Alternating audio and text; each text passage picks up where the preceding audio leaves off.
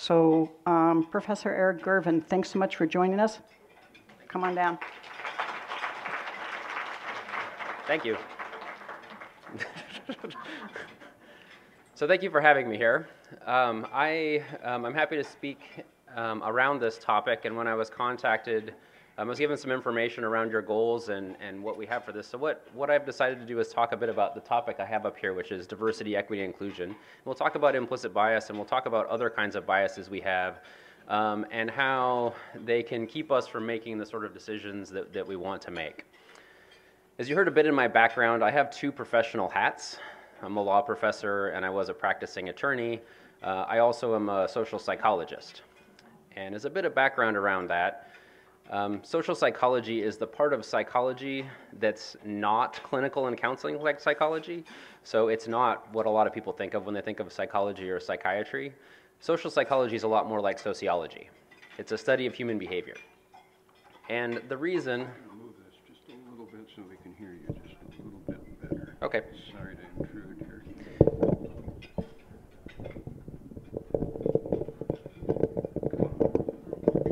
Just want to hold it over here. Better? Sorry. Okay, thanks. Great. So social psychology is a bit more like sociology in the sense that it's a behavioral science. We study how humans behave. And in my work, the kind of behavior that I'm really interested in is discrimination. But I also study how other types of biases basically make conflict occur and make it worse when it occurs. And that's what I do in the conflict resolution program. So I want to talk a bit about today about these topics then and how this relates to diversity, equity, and inclusion. When I do this, I'm going to have that social scientist hat on, not necessarily my legal hat. But if people have questions, there'll be time for questions and discussion. If you have legal-related questions, of course, I can try to talk about them. So to start off on this topic, I guess I have to mention a couple of things. First off, I have some goals for you. And my goals for the session are for you to have an increased understanding of your biases and how they can help, their biases and the barriers that you have to realizing the benefits of diversity, equity, and inclusion in ourselves and the organizations that we have. Which is actually a fairly tall order for less than an hour. So we're going to charge in, and as I said, this is maybe a spark or the beginning of a discussion or some things to think about. Or as I have it up here, some information and some tools.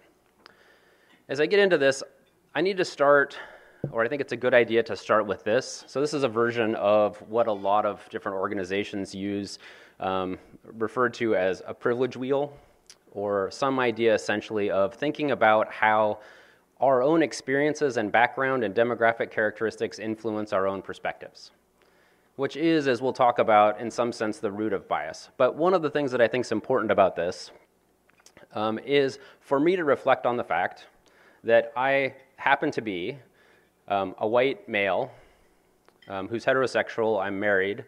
I was raised in a mainline Protestant Christian church. I have a JD and a PhD, so I'm fairly highly educated. I'm a member of a profession that generally regards lots of respect to academia. I'm in a community that's fairly consistent with my values, right, and has a lot of folks that are like me. And all of that shapes my perception. And one of the things that it does is it means I don't experience a lot of discrimination. I don't, right? And so one of the dangers of that is thinking that my experience defines everyone else's experience, which it doesn't.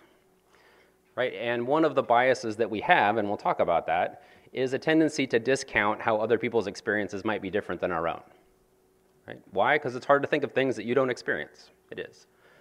And so one of the things I do when I study discrimination is I look at a lot of empirical evidence to find out what might be out there. I don't assume that people are experiencing discrimination necessarily in certain areas, but I do look to literature, do my own empirical studies to try to find it out. So I want to start with just going through a couple of different areas that are about discrimination that we have in our society. And to start off with, I have this one.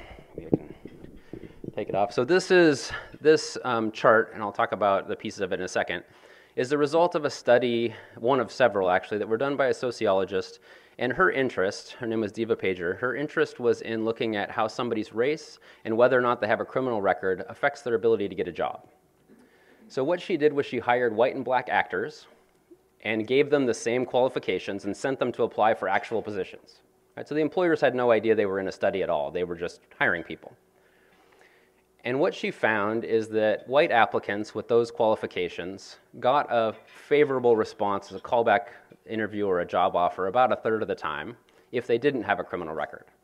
If you add on a criminal record, in this case it was a 2-year sentence for a drug offense, they did about half as well. That's these 2 bars over here. If the person was African American with those exact same credentials and no criminal record, they did about the same as a white person who did have a criminal record. Right? And it actually didn't matter if they had a criminal record. But in both cases, employers gave them callback interviews or job offers at lower rates than they gave white people who did have a criminal record. Looking to some information around policing, this came from the Chicago Police Accountability Task Force.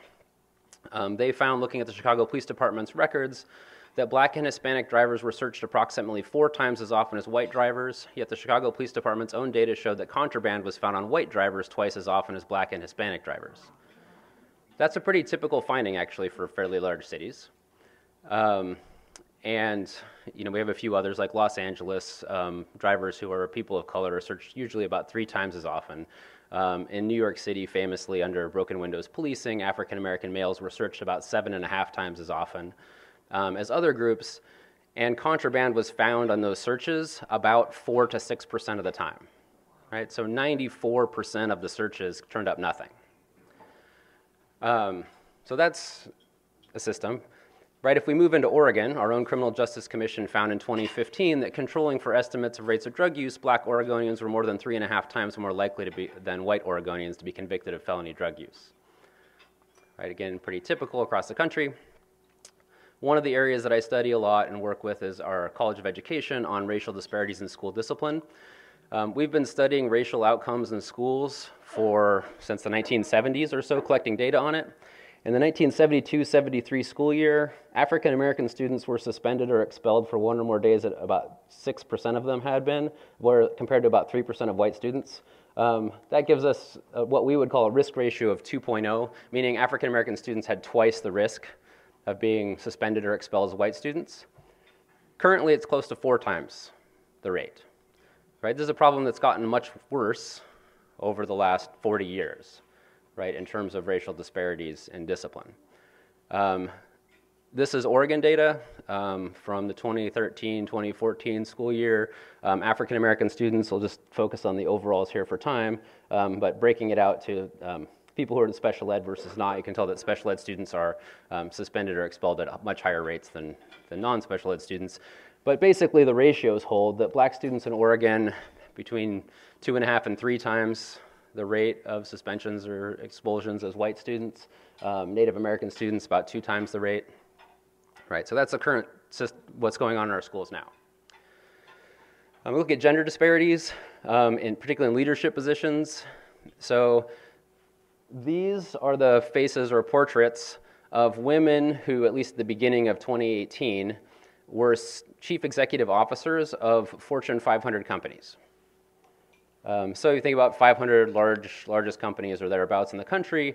There are 500 of them, obviously. These are the only ones, women, who are chief executive officers. Right. For comparison, these are the portraits of the chief executive officers of those companies named John.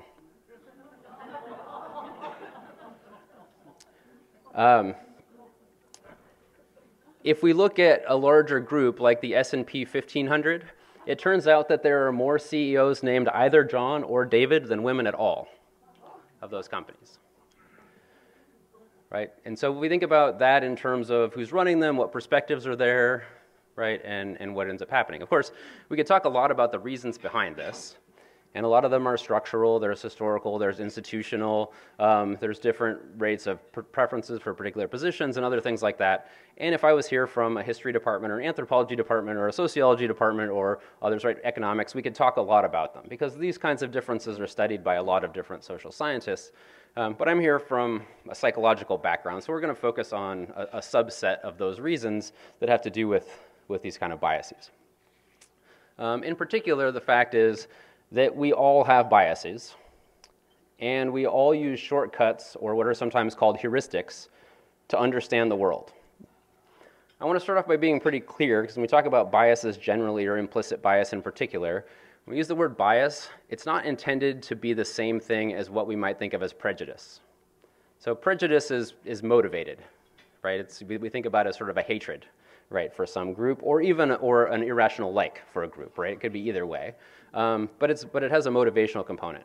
Bias, as this is used traditionally in kind of implicit bias or other research, is more in the statistical sense of people making systematic mistakes, right?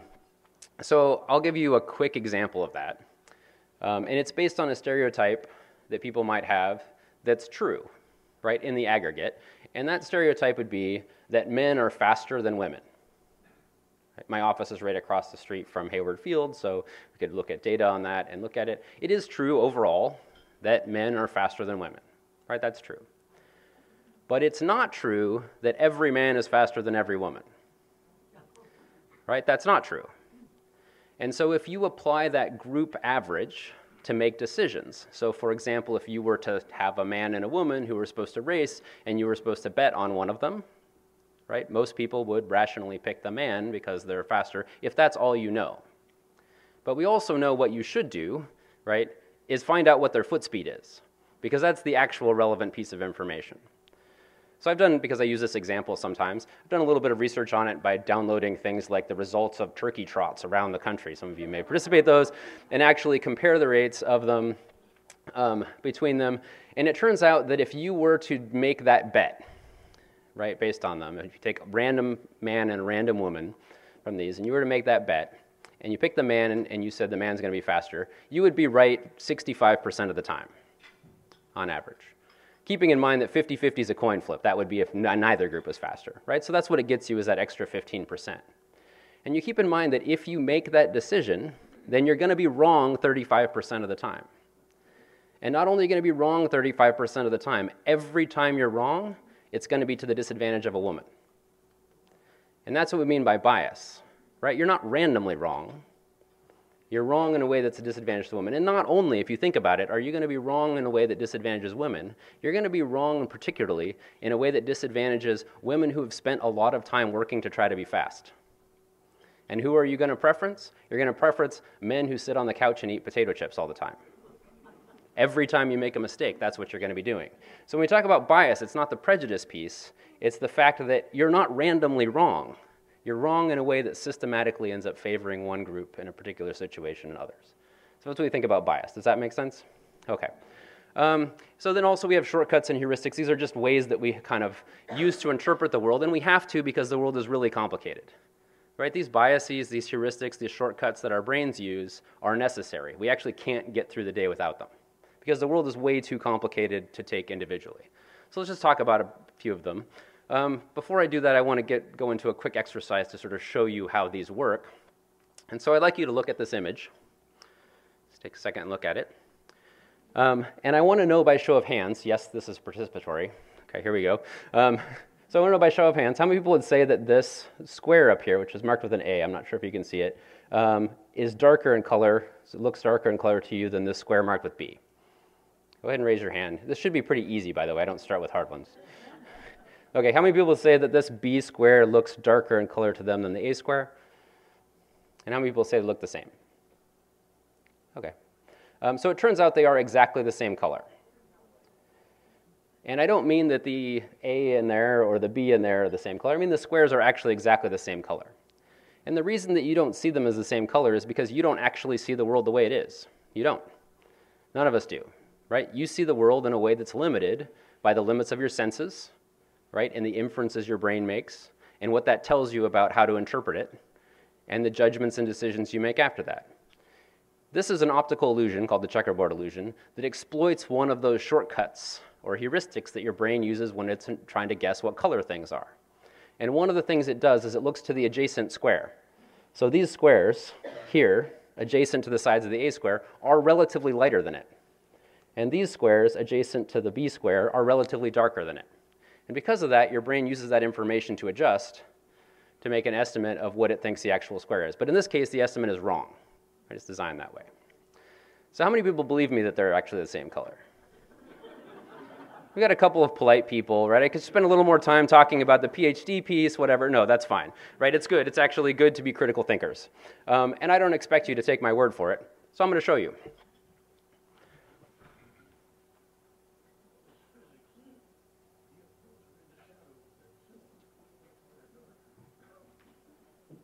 So that yellow circle is my cursor. I'm just going to select the A square or part of it and some of the adjacent squares so you don't accuse me of cheating. Cut it out and drag it down so you can see that they're the same color, right? Because they are the same color.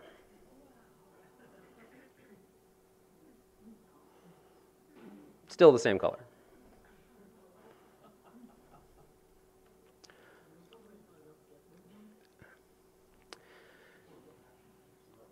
And if you don't like that version, I can show you this version, right?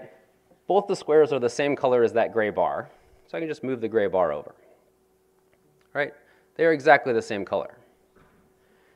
The takeaway point here, and why this is important for thinking about biases that we might have that are unintended, right, is that if you were to make a decision about this square and this square, right, and treat them differently, you would actually be discriminating. Right? Because they're actually the same even if you don't see them that way. Right? That's the way it works. And we can think about a different way to think about this too. Because if you're looking at this image, and I ask you that question about which square is darker and which one's not, right?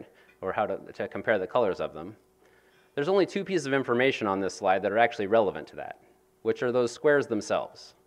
The context that they come in is actually not relevant.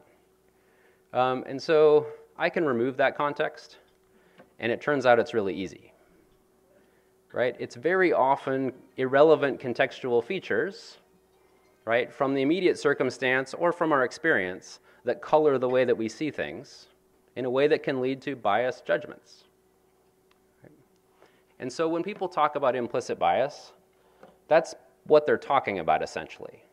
Is a way that our background experiences, what we've learned, how we've learned to categorize the world, can automatically affect the way we see it and make judgments about it, largely outside of our conscious awareness. And it can keep us from behaving in ways that are consistent with our values. It doesn't matter how much you value equal opportunity, equity, right, inclusion, any of those things. That value doesn't insulate you from against your brain doing this. Right? It doesn't. And that's what makes some other things important, which is unless we take steps to try to address it, it's going to happen, right? It's going to happen. And just, of course, taking steps to address it is no guarantee. This is kind of a long process. So that's one set of biases that we might have, right? The way that we might bring that into it. There are some others that are related to this. So I mentioned earlier that we automatically categorize the world, right? That's part of the way that our brain uses to get through it. So I just want to illustrate that quickly because I want to show you how easy it is for us to do this. So I'm just going to press my button here, and an image of some things are going to pop up. I want you to yell out what it is you see. All right. Now I recognize I just showed you an optical illusion, so my credibility might be a little shot, but just go for it, right? Because you won't be wrong. So what are these? Chairs. Good job. They're chairs, right? And upon closer inspection, you might find that you have never in your life seen a chair that looks exactly like any of those before, and that they actually look quite differently from one another. But it's still trivially easy for your brain to categorize them as chairs. We do this all the time, right? So what our brains are built to do is to categorize things that are actually kind of different from one another into buckets. And it's good because we can walk into a room, see a chair-like thing, and know how to use it, right? Millions of times a day, that's how we do things. If we had to stop and actually process and define every individual thing we saw, we couldn't do anything.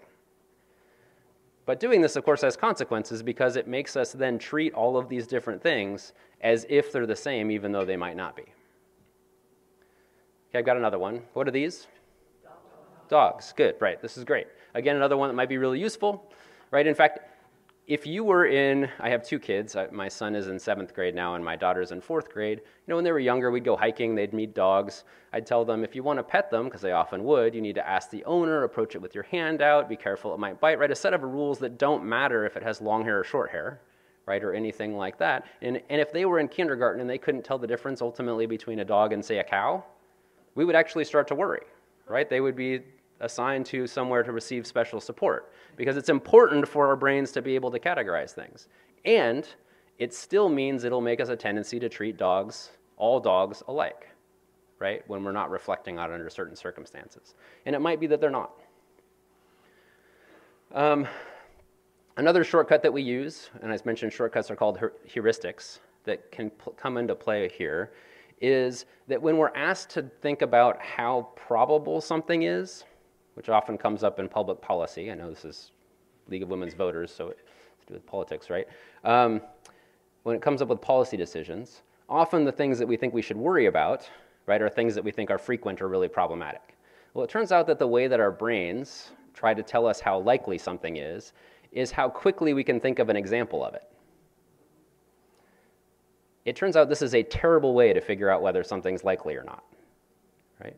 Why? Because it's dependent entirely on your individual experience, right? So if it's not something you experience or haven't experienced in a way, it won't come to mind for you. And so that will color whether you think it's a priority or not. The other thing is we have things like the media, right, which will play an enormous role in putting things in front of our attention. It's why people tend to be worried more about plane crashes than car accidents. Because every time a plane crashes, the news covers it for 3 weeks. So if I ask you, can you think of a plane crash, it's pretty easy to think of an example of one. Not because they happen a lot, but because it's been put in front of your attention. Right? In fact, there are people who study this kind of heuristic, and they say if it's in the newspaper, by definition, you shouldn't worry about it, because if it was more frequent, it wouldn't be news. Right?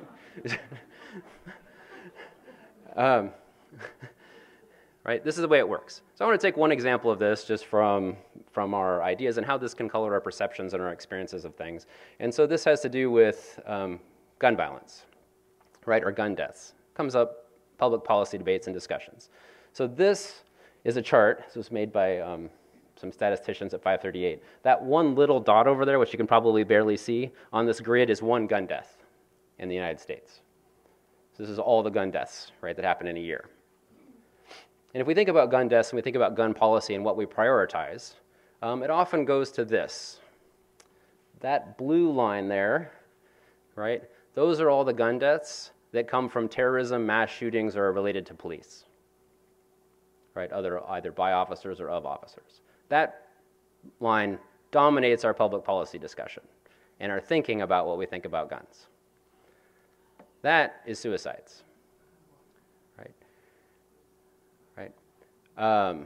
And then the remainder on the side, of course, is violent crime and accidents and other instances. But the vast majority of gun deaths are actually related to suicides.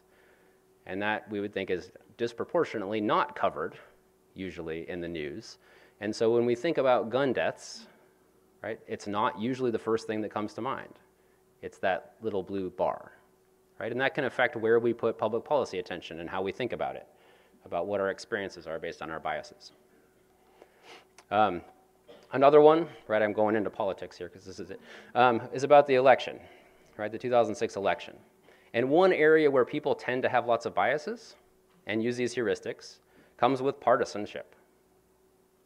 Right, I think if you happen to identify strongly with one political party or another, right, I imagine that it's really easy for you when you see a bumper sticker that identifies somebody as a member of the other party to make all kinds of assumptions about what that person is like. Right? Those are biases. Those are things you've filled in. Right? You have just said men are faster than women, right? and treated that person that way. We fill in that information, right? But there's actually a lot of variation. So we can do this too when we think about like who would have done that kinds of stories around the election. So let's break it down, right? When we think about the election, each of these squares is 1 million people. So there are about 324 million people in the country. One square equals 1 million people. This yellow section here are people who can't vote, right? Essentially children, non-citizens, and felons, that up corner. So those are people who cannot vote. So we take those out if we're talking about the U.S. citizens. This is the primary election. This little group of people here picked our president for the Republican Party, and this little group of people here picked Clinton, right, to be the representative for the Democratic Party.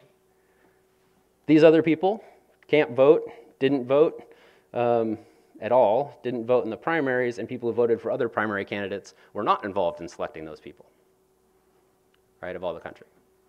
How about if we break it down into the actual election then? This segment, about 20% of the people voted for Hillary Clinton. This one, slightly lower percentage, but also rounds to 20%, voted for our current president. These other groups here, right, the other 60% of the population didn't vote for either of them. Right, so when we're talking about a particular group of people, we're talking about who might have selected whomever or what they are, we're really talking about these 20% slices, right, not everybody. But we tend to lose sight of that, right, about who selected whatever and that the majority of people didn't actually select either. You can do the same thing with the composition of political parties, right? When you break it down to demographic groups, we might have biases or automatic assumptions about what kind of people are members of either political party. So the middle example here, this middle one, I know you probably can't read them where you are, is Pew Research laying out partisan political parties by education, right? And you might have some assumptions that you have about members of which political party are more educated or not.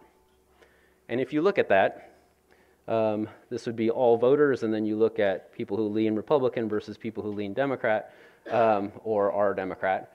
And what you see is 30 and a small amount of change of them have a high school education or less in both parties. 30 and some change of them have some college. And 30 and some change of them have college degrees. There aren't actually big differences, right, in education levels. And so when you hear, when we talk about education levels, you're talking about actually marginal percentage differences is what gets emphasized in discussions around these things. You can think about that in terms of age too, right, ideas about it. There just aren't tremendously large differences. It's not that you can't find small percentage differences, but there aren't actually tremendous differences in them. And it's those small differences that sometimes get fixated on to produce ideas of larger differences. So thinking about these biases that we have from our experience and how they color what we pay attention to and what we think is important and how we emphasize or think about what other people are like. Basically, it comes down to these categories, right? We use these categories and mental shortcuts based on our experience and learning to simplify the complex world. As a result of doing that, we tend to overemphasize perceived similarities within our categories. We think people that belong to groups that we're members of are more alike than they actually are. Right? And we tend to overemphasize the extent of differences between groups. Right? The differences between groups are typically much smaller than we imagine. Right? Because that's what categorization does. Right? It makes us think everything in the two groups are the same when they're not really. Really, like the runners, males and females, there's a tremendous amount of overlap. It also leads us to be overconfident in the accuracy of our own judgments, right? Our perceptions and our beliefs. Because we think our experience reflects reality, not a distorted, biased subsample of reality.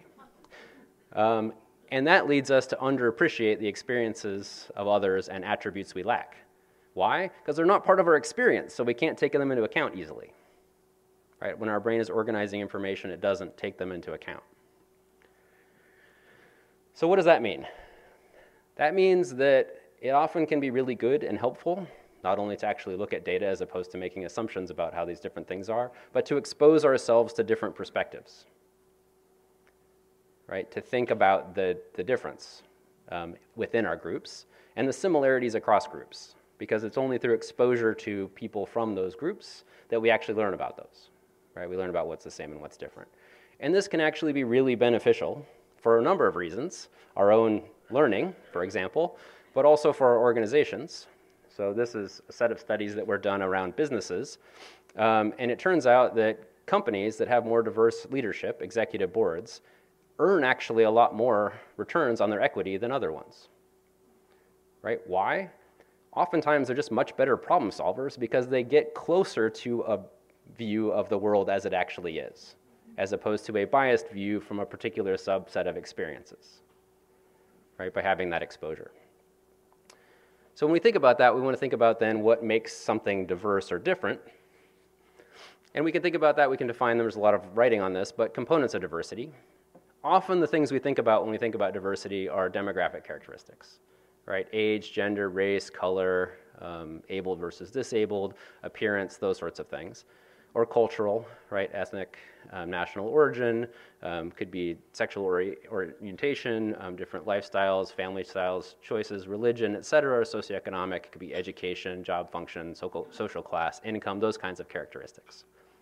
When we think about diversity and we're thinking about challenging ourselves to look at difference, right, and find the areas that we don't have, we also can think about other things like diverse perspectives, right? Different ways of thinking about situations and problems.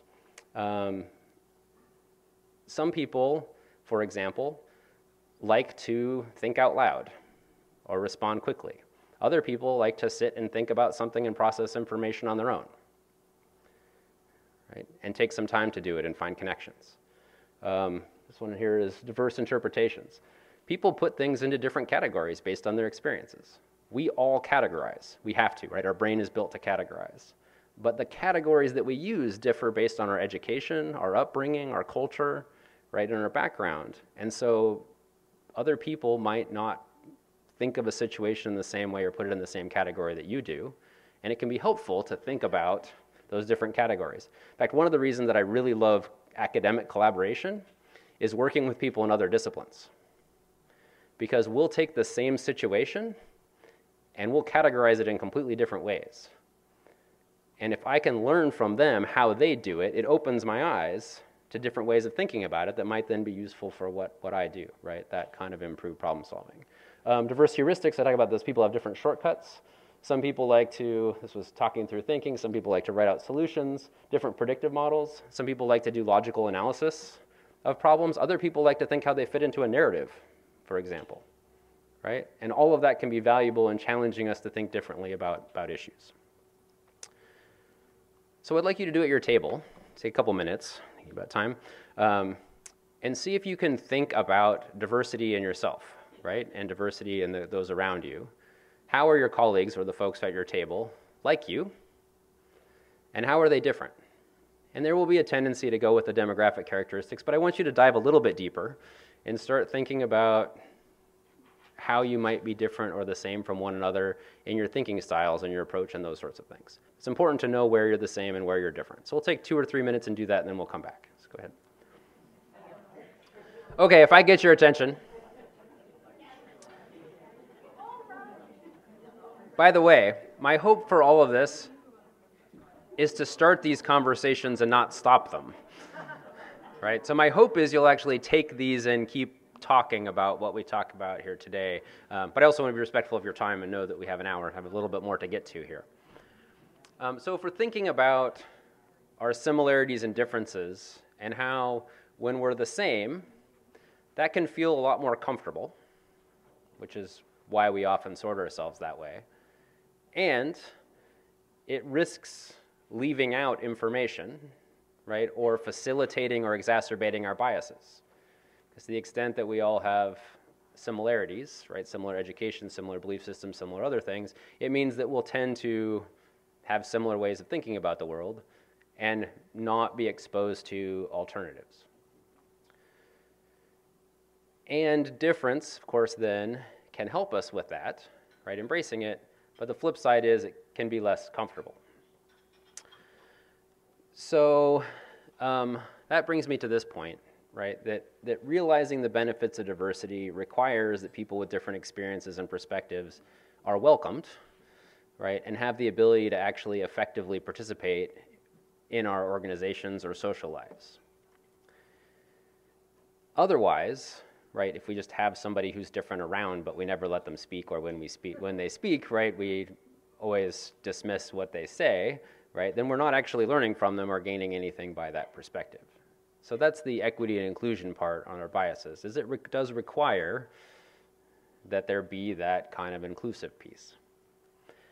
And that can be hard, right? As much as we might value equal opportunity, as much as we might say we value diverse perspectives and other things, in practice, it can be pretty challenging to realize those benefits of diversity. And there's two things that I want to talk about that can become barriers or threats to realizing that. The first one is something called naive realism, which is a psychological theory, and we'll talk about that in a minute. And the other is that conflict piece. All right, so we'll talk about each of those together. Naive realism is a psychological theory that basically outlines our subjective experience when we find that we disagree with somebody about something we care about. All right? So I want you to say, as we go through this, it'll be kind of first person. I want you to kind of think through yourself, is this true for you? All right? Okay, so here's the basic idea. That we all tend to believe that we see the world, the things that are in the world, facts, issues, events, as they actually are in reality. Right? That's our working assumption. So we also assume that other rational actors will generally share our judgments and reactions, assuming they have the same information that we do, right? The same inferences and experiences. So other rational people will have the same views. So what happens if we meet somebody who doesn't have our same views? Couple of things, right? First thing first, actually, we might give them the benefit of the doubt and say it's just because they have less knowledge or information than I do. Right? That's it. Right? That's what it is. And so what do? Well, you try to inform them, right? Send them that information. And when that doesn't work, right, after you've shared information with them, when that doesn't work, then you make the assumption that they're biased, duplicitous, stupid, right? Something is defective about them. They don't fit a rational actor, because if you have access to the truth and they don't acknowledge that, right, then they must have something wrong with them. And that gives you permission to basically delegitimize and disregard them, right? Because they must not be rational. So that's the idea of naive realism, as it describes how this plays out internally. The problem is that we're all biased.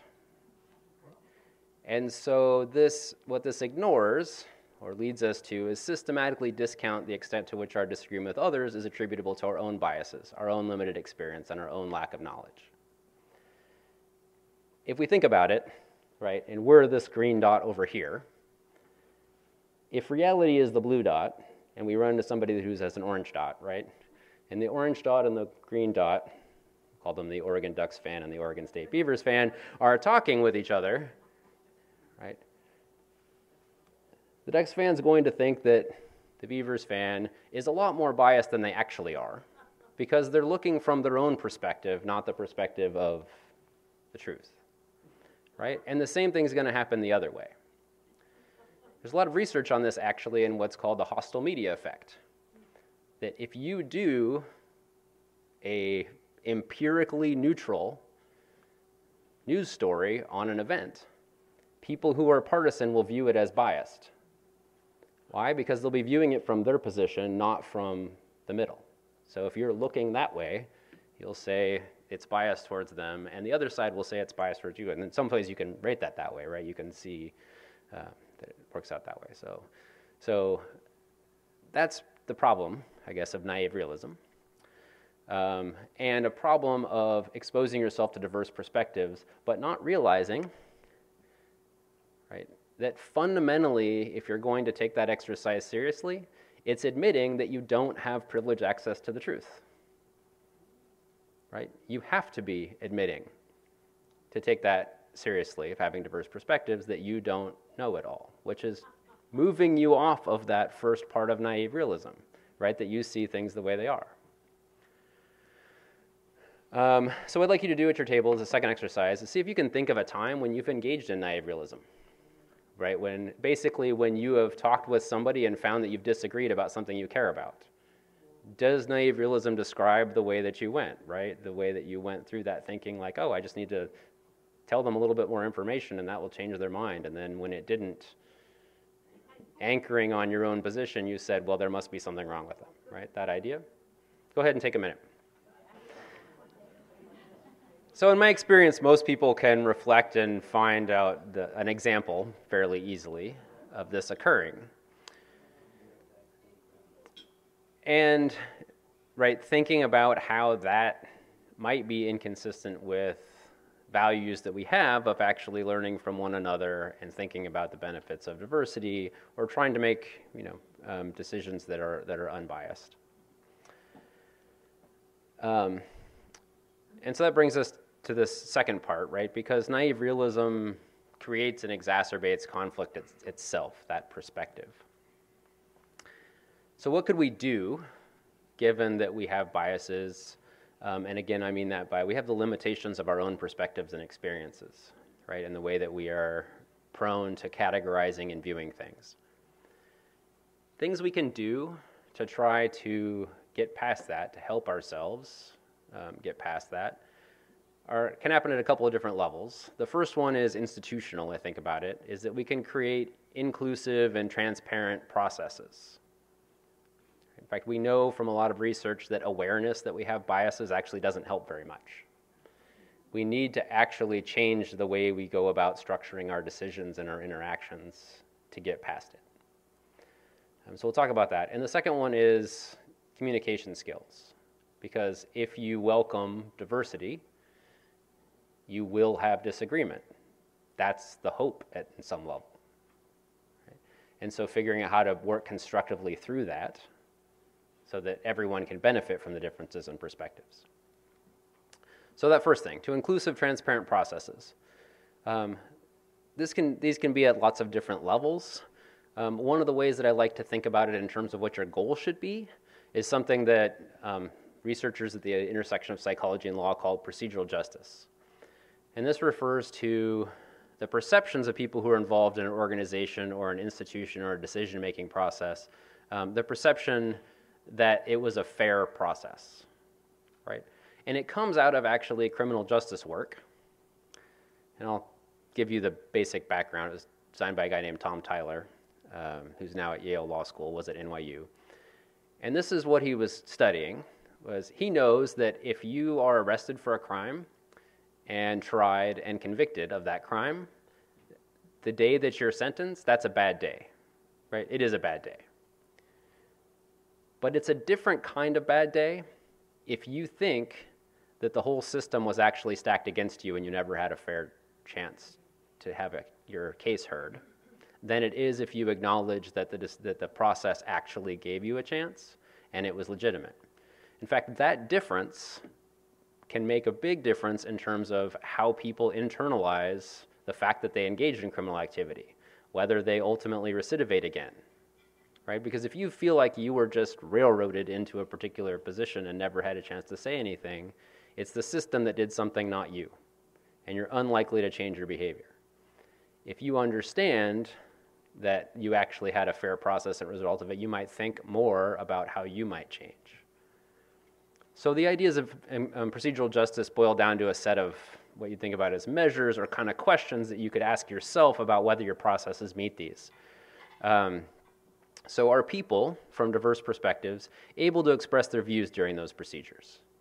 Can they influence the decisions arrived at by those procedures? Are the procedures applied consistently? Are the procedures free of bias? Are the procedures based on accurate information?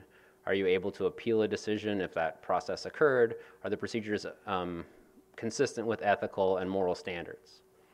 And the idea would be to have somebody, even somebody who lost, right, in a policy position, to look at these questions and say, yeah, all of those were actually true of this process. I might not have gotten the outcome I liked here, but this was true of the process. Right? That's what we're trying for. And so what that can be in terms of an organization or our lives is it can have things potentially amount to having some kinds of supportive structures, which can reflect differences in meeting times and locations. Right? We know a lot of this from education, working out, having them at times that are when fewer parents are likely to be working. Provide childcare, right? Or address or find out the needs of groups that you're hoping to have be included in those organizations, right? Reach out to them and find out what's important or what are the barriers to keeping them, and work seriously to try to overcome those more structural or institutional barriers to their being heard. Right? That's how we get people there and have them be included. Once people are there and providing these kinds of perspectives, the other thing that we can do is work on ourselves on active listening, right, in communication style. And active listening effectively is sort of a fancy term, or I guess a term of art in conflict resolution, for an approach that I think of just as a learning approach, right? When you're talking to somebody, you're not, while they're talking, preparing your counterargument. That is not active listening, right? What active listening is switching your orientation to actively trying to learn what it is they're saying, right, and where they're coming from. Not making assumptions, not getting ahead of it, but it means acknowledging what they say. This is one framework for it, right? Acknowledging what they say, asking clarifying questions, but not loaded clarifying questions, right? Ones that are genuinely interested in them, empathize from where they're coming from, and at the end, summarizing what they say. And sometimes you hear this stylized. At the end of if you're engaged in active listening, at the end you should be able to say, so what I hear you saying is, and provide them a summary, and have them say, yes, that's it. And if they don't say, yes, that's it, then you should be asking more questions, right, and finding out, because the onus is on you in active listening, right? You need to be trying to find out that information. And once you have that doesn't mean that necessarily people will change their minds, right? But it does mean that you'll actually learn and have the opportunity to be exposed to their different perspectives, their different experiences, and understand and how that might come into play. I guess I had one last example. I have time, and then I'll open it up for a few minutes of questions. And that last example that I wanted to raise is a man named Daryl Davis. I know some of you may have heard of him. He's a jazz musician. He's an African-American male, and he has a kind of an interesting hobby. And his hobby is befriending people who are members of the Ku Klux Klan. Yep. There's a couple of documentaries about him and some covering on them, but over the course of several years of doing this, he's had about 200 members of the Klan leave the Klan and send him their robes. And the way he does it is not by yelling at them, right? He sits down with them and has meals with them. And in many cases, he's the first African-American male they've actually sat down and talked to, right? And you find out in those situations that those stylized differences, the categories we put each other in and how they magnify the differences, that the real differences are not actually as large, right? And that both of them care about potholes, and both of them care about safety for their kids, and both of them care about, right, there are a lot of areas of overlap. And it's through those discussions, and not avoiding race issues when they come up, his sort of preparation to talk about them in a no-nonsense way and say things like, remember one of the anecdotes that's recounted was one of the men he sat down and said, told him, you're African-American, so you're a criminal. He said, I'm not a criminal, I've never been arrested. He said, well, it's latent, it just hasn't come out yet. That was the argument. And so he told the guy, he said, well, you're a serial killer. He says, what are you talking about? It's like, every serial killer I've ever seen is a white male. It's like, I've never killed anybody. Well, it's just latent, right? And the guy said, that's absurd. Because of course it's absurd, but it helps realize the absurdity of that generalization, right? But just through those conversations, along with the realizing the common space, ultimately has gotten people to widen their perspective, right? And understand those differences. And so thinking about that in terms of that active listening and that relationship piece, that can be a powerful way for us to think about where people are coming from and what perspectives they have, and how that might help us fill in the gaps in our own experiences and challenge the ways that we tend to categorize and simplify the world in a way that leads to biased decision making. So thank you.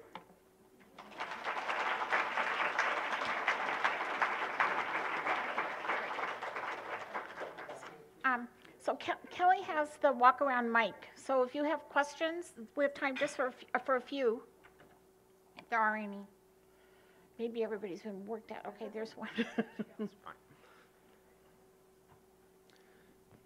Could you elaborate a little bit more on the that huge statistics of suicide, gun suicide, some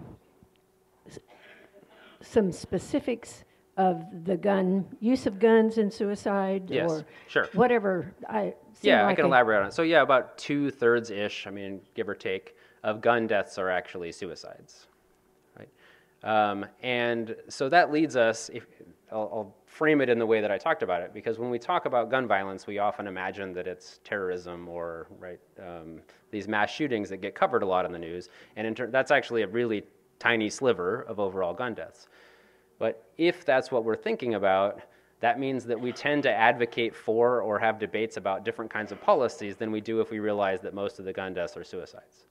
And so then we can start studying things like, for example, people might make a hypothesis that if someone's going to commit suicide and they don't have a gun available, they'll just find something else. It turns out there's lots of public health research on that, and it's not true. Right? Most suicides are fleeting instances, and because guns are extremely lethal, it's easy access to them that facilitates it. And they're also mostly one-time things. People who attempt suicide and aren't successful mostly don't commit suicide or try to commit suicide again.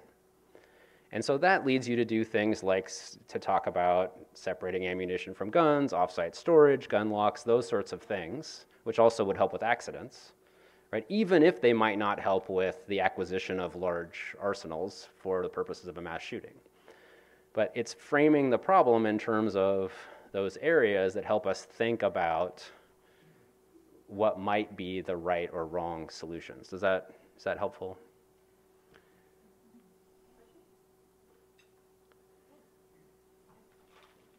Oh, there are a couple more. I don't know. Maybe.